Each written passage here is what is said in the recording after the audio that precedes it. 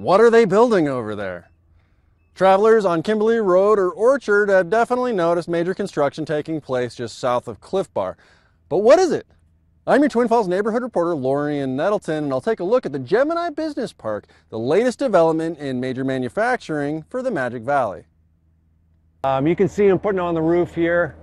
Tyler Jeffers has put in years of effort getting this project to this point. As managing partner of Summit Creek Development, Jeffers has herded the plans and permits and negotiations through dozens of meetings. Now, Gemini Business Park's first phase is well underway.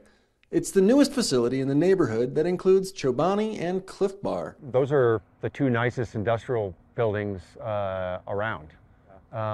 Both of those companies spent a lot of time and money to design buildings that are not only function really well for their businesses, but are also attractive from the outside. Another 20 buildings are planned over the next several years, totaling more than 1 million square feet. Buildings will vary in size and can accommodate tenants needing anywhere from 6,000 to 200,000 square feet. Similar to its industrial neighbors, the Gemini Business Park is a designated urban renewal area. Brings a lot of opportunity for other companies to come in, relocate to Twin, which then in turn raises the tax base that they're going to be paying for property taxes. Rudy Aschenbrenner is chairman of the Twin Falls Urban Renewal Agency, which has a 20-year agreement to reimburse portions of costs for infrastructure that benefit the general public.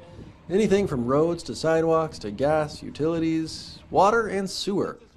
Urban renewal areas sometimes get mistaken for a tax break, but Aschenbrenner said the Magic Valley has made good use of the mechanism to promote economic development. He does not get all those taxes back. He doesn't not pay taxes. But through the agreements, the property taxes, as they continue to increase as he improves the land, he gets reimbursement on the things that we are able to help with. For Tyler, part of the job is meeting anticipated need and growing with the growth. Most of the companies that come here and want to locate here are doing so because they want to be here specifically for a reason. Phase 1 is expected to be complete, ready for tenants to move in by October. Silver Creek Development will continue to fill out the space with an additional 20 buildings over the next several years. I'm your Twin Falls neighborhood reporter, Lorian Nettleton, Idaho News 6.